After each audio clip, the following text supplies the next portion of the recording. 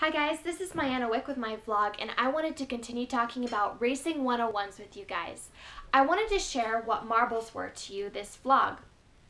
Marbles are small chunks of rubber that have been shredded off of our tires. Since our tires get so hot when we're out on the track driving, there's little rolls of rubber that just get spun off of our tire, and that creates what we call marbles.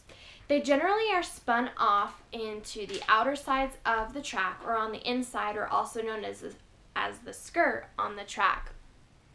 We want to stay out of these marbles because it gets very slick and very hard to control the car when we run through them.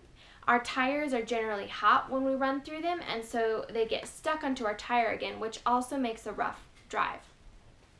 Generally, where the marbles are, there's usually a lot of dirt, rocks, and just extra debris that we would also like to stay out of. So the outer sides of the tracks and the inside of the tracks are generally the ones that you won't see us drivers driving in. Lastly, when drivers are coming on the track from either a pit or just starting an event, you sometimes see drivers going back and forth against the track from side to side. And they do that to scrub all of the marbles off of their tires to make sure that we have a clean start. I hope you guys enjoyed learning about what marbles are, and I can't wait to share with you guys next time. Make sure that you like, share, and comment on my blogs, and I hope you have a great week.